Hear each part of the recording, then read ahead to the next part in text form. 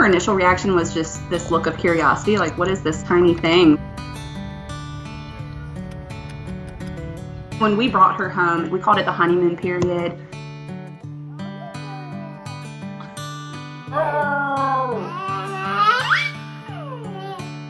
These two little babies are sitting together, petting each other, getting to know each other. We loved the idea of them being similar in age and just watching them grow together.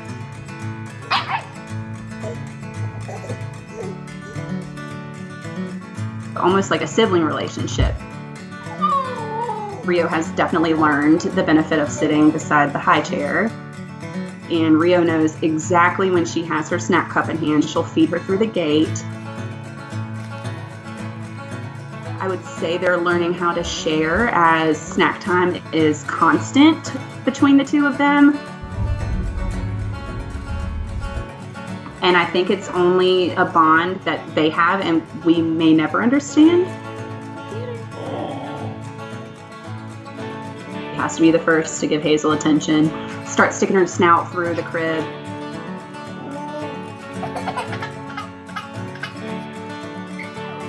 The crib thing started as one of those growth progressions, but they love playing in there together.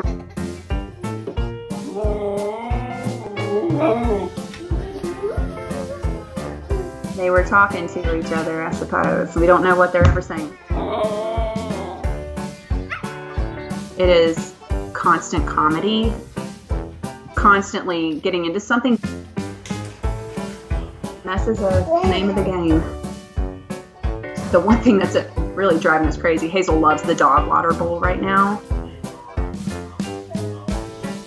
She'll get in Rio's crate. I mean, she'll crawl right up in there and she wants Rio's attention.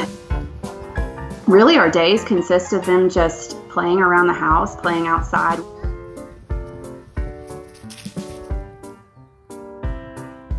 They've both learned how to be gentle together.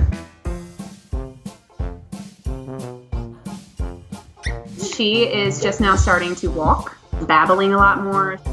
So with the two of them in this phase of expressing more energy, it's just showing us how much fun is in store.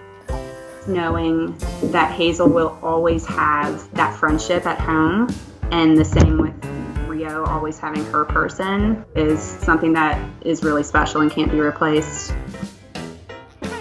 I wouldn't trade it for the world. They are truly best friends.